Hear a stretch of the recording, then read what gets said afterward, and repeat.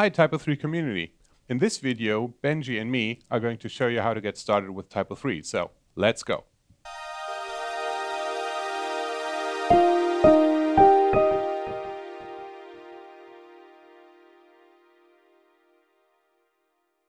Okay, so to get started, we've set up a blank Typo3 installation with nothing to it.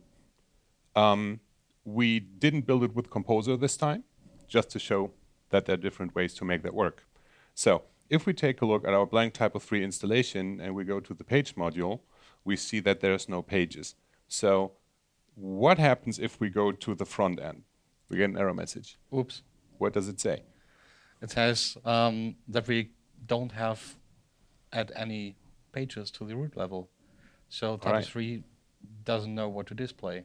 Sure, and this is because there's basically nothing here, right? Yeah. So we need to add a page to that.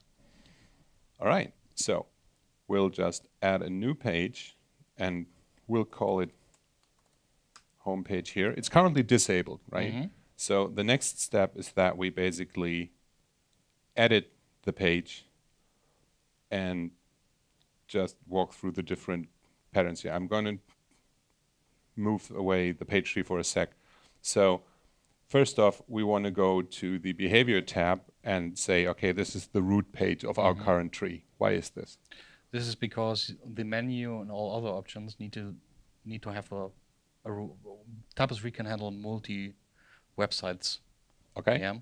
So when you now would generate a menu, it must know where its starting point is. All right. So with we this could option, for example, we tell the URL handling and the menu where the root page is. So when I build a menu with like 2 or 3 levels and do a breadcrumb, it will go back to that page. All right. So this is the starting point Yeah. of the website. Okay, perfect. So this is the first thing we do. The other thing we do, we go to the Access tab and enable the page, right? Yeah. So that we see something.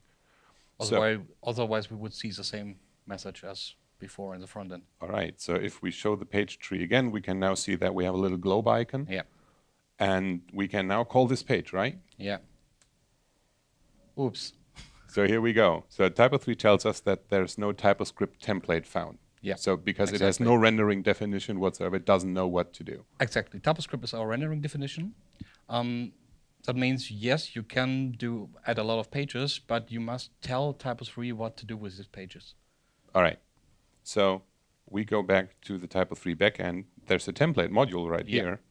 And if we select the home page, we can create a new template for that site. Yeah, perfect. Exactly. So we'll just do that and hide the page tree again. And right here, we see a new template record. Mm-hmm.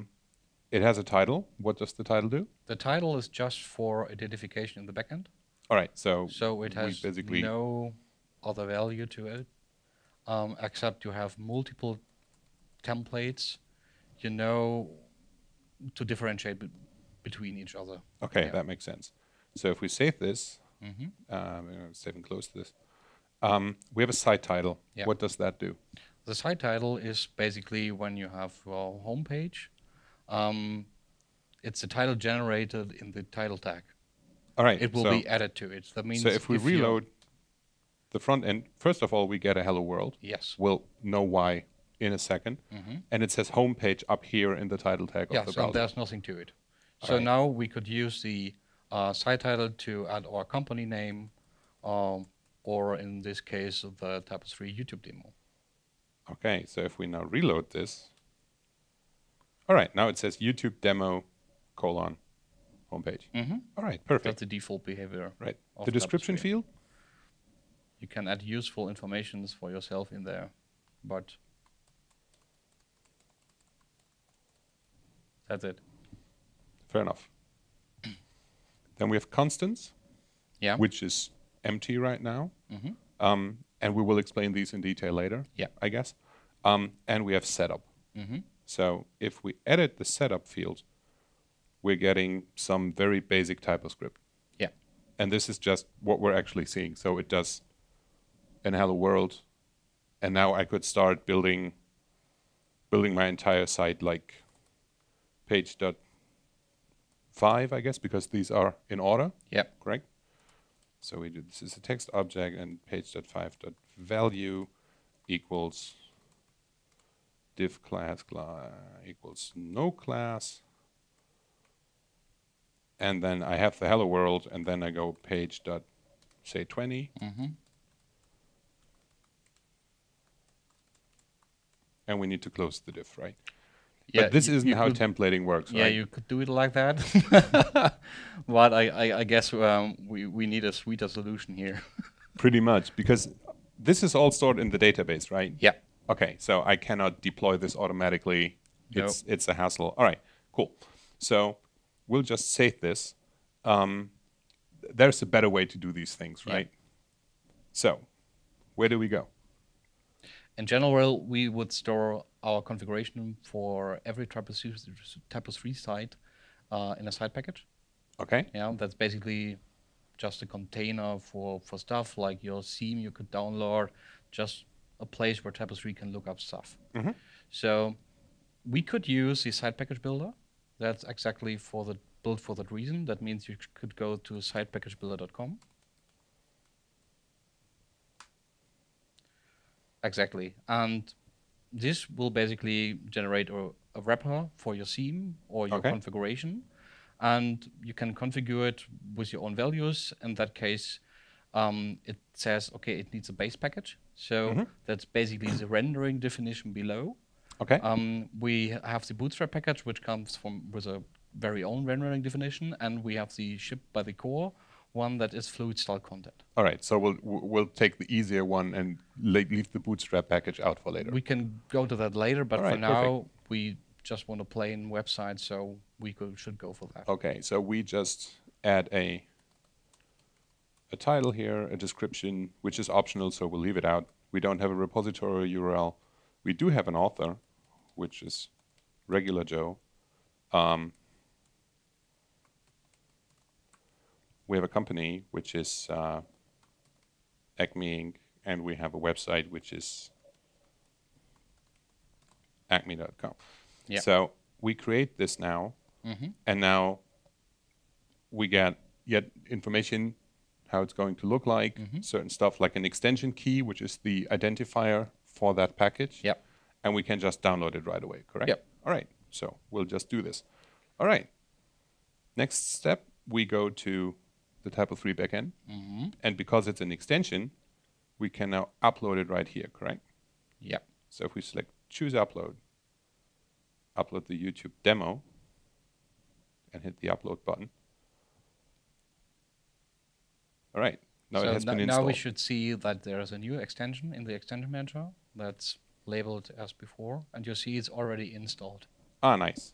So it's 2 steps in one. Yeah, exactly. Neat. So what we have now is if we go to our code editor and go to the Typo3 conf x directory, we need to reload this, right? Because we just uploaded it. Yep. Perfect. So there's a lot of things going on right here. Yep.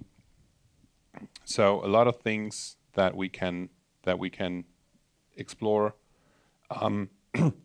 What's the main difference now if I want to have a template and a front-end rendering for Typo3? What would I change? What main difference? For now, this extension you downloaded is just a placeholder. All right. That means it has a lot of folders and files that are mainly empty. They're just there for preparation and to show, like, the classes folder just contains git ignore files or git keep files. All right. So this is stuff like we have here. Just empty. We can delete it without having any effect for now. But there is a purpose to them, and we're going to show this purpose later in future videos. For now, it's totally irrelevant. We don't have to care about this. All right. The first step we would do is we just check out what it's coming by default. That means we go to the template record again. All right. We're having. So now we're editing the whole record. Yes. Okay, and we'll hide the page tree for the time being, so we've got some more room in here. So when you now scroll down, we have our rendering definition that currently says page like page. So we will now delete it completely. That means if you now save and have a look at the front end, we would basically we will basically get the message again. But that's no problem. It's a different one, but yet again, because Typo 3 has no idea what to do right now. Now it has a template. Yeah. All right. So we will now provide so-called includes or static templates. These one will come with the generated site package, and will be registered in there. So we will show that later. For now, we just see our YouTube demo, and we can just include it. Okay, so we include it, and we click save, and we go to the front end. Yes. And now we get some content at least. Yeah. So the next steps for me would be to create some dummy content, right? Some pages. Yeah, we could do that. I'll use the function module for that because it speeds up creating new pages. So we go to Web Functions, select the home page, and I'm going to zoom out a bit here. And then we just create a page which says About Us and Contact, Products, and Contact. And then we'll just create these. And then maybe we go to the About Us page and create a second level of navigation. So this would be About Mathias and About Benji. All right. So the next step would be to go to the home page in the page module and create content? Or is there something else we should do first? We should do something else first. Okay. But I just don't want it to stop you in your effort. So I would now edit the root page we already created. That's called homepage. Okay, so we click on the icon and can select go to edit. Perfect. And we will also add the page.js configuration for the backend. That's TypoScript? Or is this something else? Some sort of TypoScript. The syntax is mainly equal, but different in various. So it's basically just reusing syntax. Syntax, but doing something different. Okay. The difference between constants and setup and page.js config, that means TypoScript and tsconfig, is the one is for configuring the backend, and the other one is for configuring the front-end output. Which one is for which? TypoScript is for front-end output. All right. tsconfig for backend configuration. Okay, perfect. So now you can see you already opened the tab. You see the TypoScript. It also says TypoScript configuration, but it says also include page.tsconfig from an extension. All right. So in that case, we select this. We select this and save again.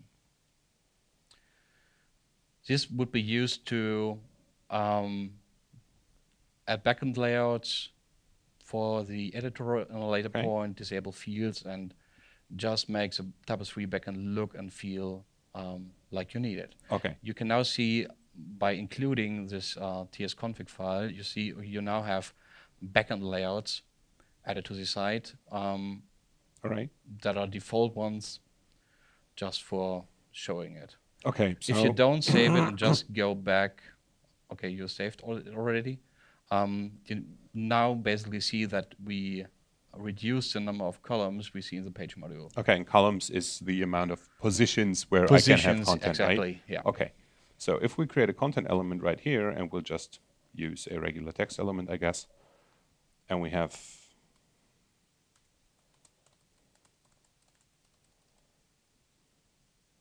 and we go to the subheader and say,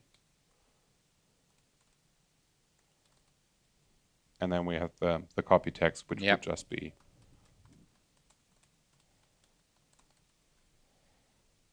okay. So we save and close, and then we can reload the front end, right? Yep. Wow. Now a lot of things changed. Not really, but we now see the example code you generated for your demands also outputs the menu on the top. You can see that there are also these sub-navigation levels are generated, and you see below that your first content element is rendered to the front end.